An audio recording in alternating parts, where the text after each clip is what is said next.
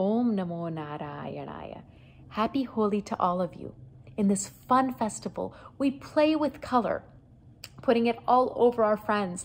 We share sweets and have fun and decorate, and we fill our lives with joy and color. But let's take a minute to remember the reason why this festival came about in the first place. And the reason is a child who's brave and true and honest, a child named Prahlad. Now, Prahlad's father was a king named Hiranyakashipu, and he had so much power and he had a beautiful kingdom, but he wanted more. So he prayed to Brahma, and when Brahmadev appeared, he said, Brahmadev, I wish to become immortal. Brahmadev said, that's not possible for anyone. Ask for something else. And Hiranyakashipu thought, and he said, I know. I wish that I cannot be killed by man or by beast. I cannot be killed in the daytime or at night. I cannot be killed indoors or outdoors. And no weapon can kill me. That should take care of everything. Brahmadev granted him the boon. And Hiranyakashipu returned to his kingdom, thrilled with all his power. And he provided for all the people in his kingdom. He gave them plenty of food and drink. He gave them beautiful homes and provided for their every need. And then he told them all, now, look, who gives you anything that you desire? Who provides for your life's comforts? It's me, Hiranyakashipu. So put aside all these gods and goddesses that you're worshiping. I am the one true God, and I am all who you need to believe in. And so the people, what could they do? They liked having money and things. So they put away their Durga Mata, they put away their Shiva, they put away their Vishnu, and they said, Om Hiranyakashipuaya Namaha. And Hiranyakashipu was very happy. Now his child Prahlad grew, he was about maybe 5 or 6, and one day Prahlad heard someone walk by the palace singing Om Namo Narayanaya. And Prahlad looked around and he saw someone walking by who was carrying a veena in his hand and strumming it and had a beautiful garland on. And the most important thing about him is that he looked blissfully happy. And Prahlad said, excuse me, what are you saying? And the sage said, I'm saying the name of Narayan. Narayan? Who are you? And who is this Narayan? And so the sage said, well, my name is Narad. And let me tell you about Narayan. And Narad Muni described Narayan, the preserver of the universe, who takes care of everyone, every person's needs, while appearing to sleep on a serpent in the middle of a dark ocean.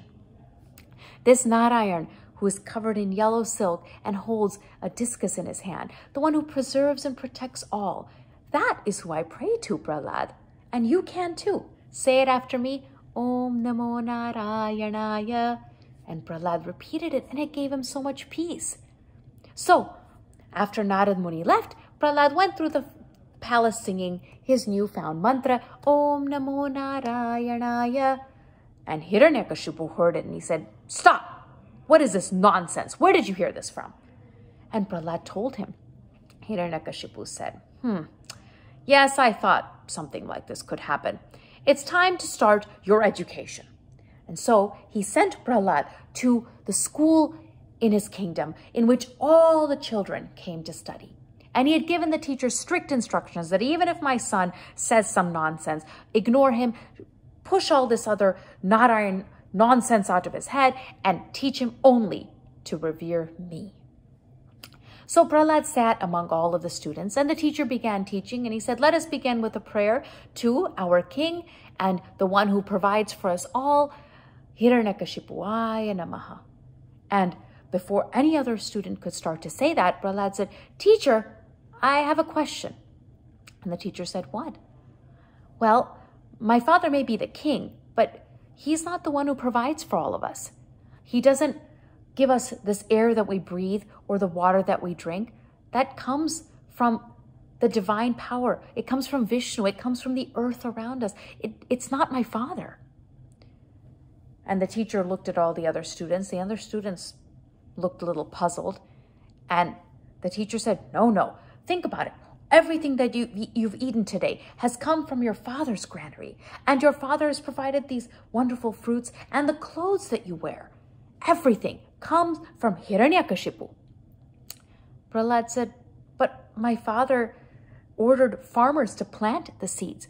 And farmers may have planted the seeds, but who made that teeny tiny seed grow into a plant? And that plant yielding all these grains and thousands of grains.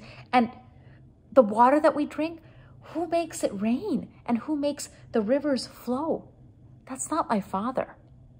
And all the other students said, you know, he has a point. And they started to mumble amongst each other and ask the teacher more questions. Well, what about the sun in the sky? Did the king put that there?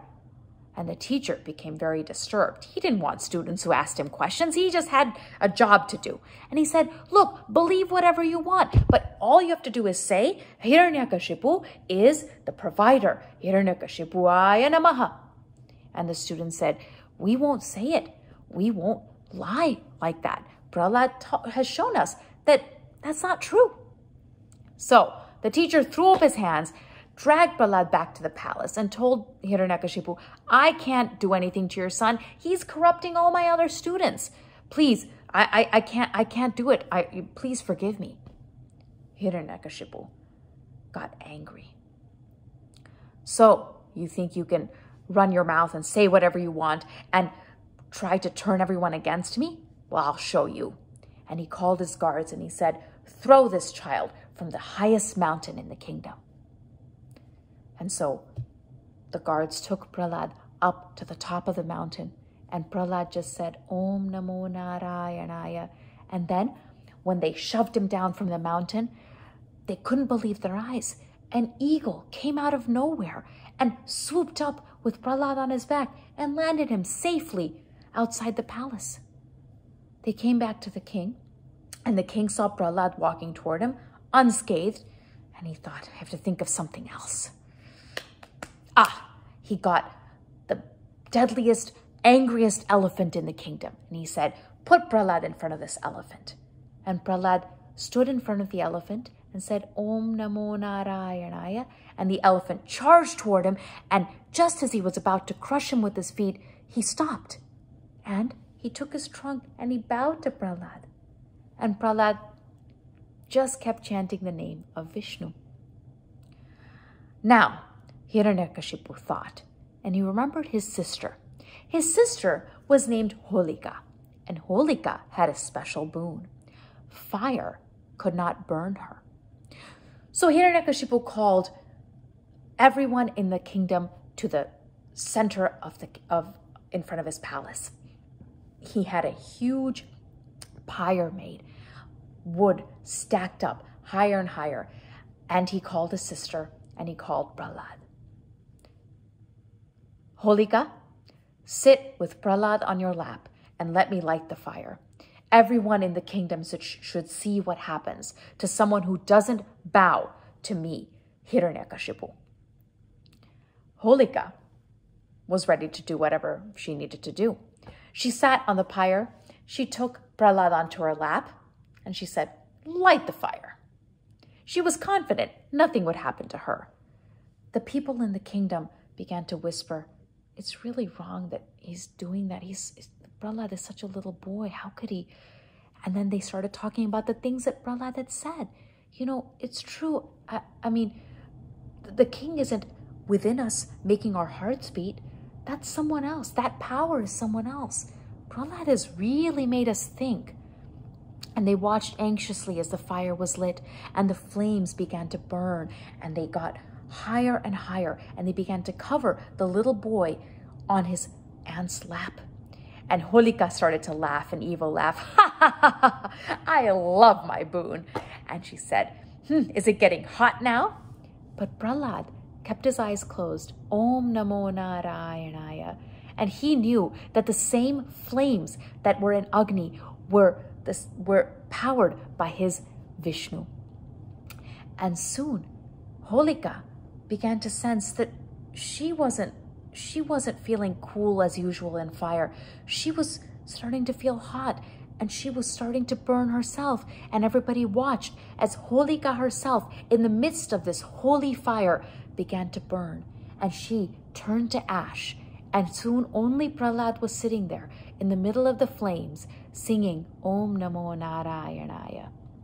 And the kingdom, people of the kingdom cheered, and they threw dust up into the air saying, Holika, holy, holy, Prahlad is okay. And Prahlad walked off of the fire and into the palace again.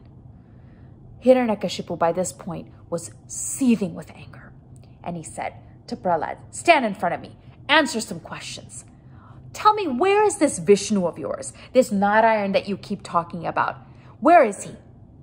Prahlad said, Father, he's everywhere. The sky around us, this teeny tiny ant, that huge elephant and the lions in the jungle, he's everywhere. Oh, really? Yes, Father. And that's not all. He's inside you and he's inside me. Why can't you understand? Even all your strength comes from Narayan, comes from the God who created this entire world, the God who preserves this world.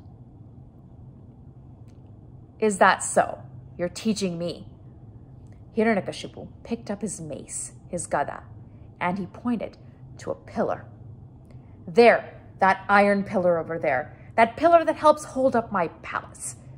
Is your Narayan in that pillar? Yes, Father, I just told you he's everywhere. Well, why don't you see what I'm going to do to your Narayan? And Hiranyakashipu took his gada, his mace, and he slammed it into the pillar, and the pillar split into two. And from within the pillar emerged a tremendous being. The people in the kingdom gathered around. They let out a roar, and echoing their roar was the roar of a half lion, half man. The head was that of a lion. He emerged from the pillar with the body of a man, and he was Narasimha. He roared loudly and grabbed Hiranyakashipu, dragged him out right where the palace ended. And he said, Hiranyakashipu, we are neither inside your palace nor are we outside. That takes care of that part of your boon. Look at the sky. It is not day and it is not night. It is twilight. The sun has set, but it's not night yet. And look at me, Hiranyakashipu. I am half beast and half man. I am Narasimha, and I am the power that is in all these people around you. I am the power that is in your son. I am the power that sustains this universe, and I am going to destroy you and your ego, your sense that you are the root of this all. And I'm going to do it not with any weapon, but with my nails, with my claws. And Hiranyakashipu cried out as Narasimha laid Hiranyakashipu on his lap and tore him to pieces. Prahlad closed his eyes, shaking with fear, but also with faith. He knew that Narasimha wouldn't hurt him. Narasimha laid his hand on Prahlad's head and he said, you kept your faith even though your father was cruel and delusional, and your father didn't realize who he was and who I am and who you were. Now you can rule the kingdom and give everyone their gods back, give everyone their faith back, and remind them that this power that sustains the universe is within each and every one of them. And so Narasimha blessed Prahlad, and the people of the kingdom roared in joy, and from that day on, they celebrated Holi as the day when goodness and devotion and faith triumphed over evil and delusion. I hope you enjoyed the story. I wish you all a very happy Holi, and I'll see you next time.